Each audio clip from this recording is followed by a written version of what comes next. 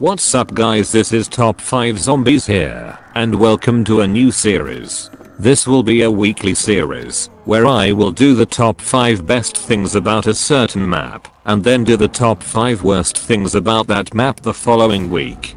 So every fortnight the map will change. The maps will go in order, so Nacht, Untoten, then Nacht, then Chino Numa, then Ares and so on. I will be doing every map, except the World at War remasters in Black Ops 1. By the end I would have done 26 maps. Because Black Ops 3's DLC 3 and 4 will be out, I will do 2 for each map, meaning 52 videos in total. So because there's pretty much 52 weeks in a year, this series will last a year, if all goes to plan. To start, this week we will be doing the top 5 best things about Nacht, Untoten. Let's begin.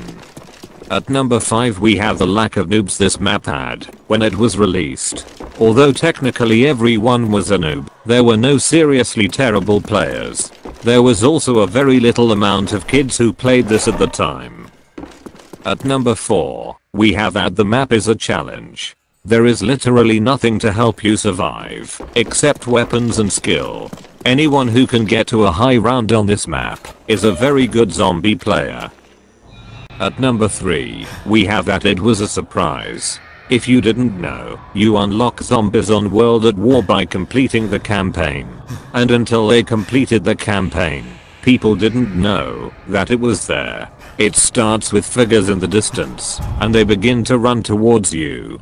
The screen then goes black, and says Nazi zombies in red writing. You then spawn in. At number 2, we have that it is very original. Nacht, Untoten is about getting a weapon and killing as many zombies as possible, not planting lots of plants, and getting buckets of water to put the power on, or summoning floating zombies 5 times to get to the pack-a-punch. And at number 1, my most important point, and I'm sure you can agree, this has to be the simplicity.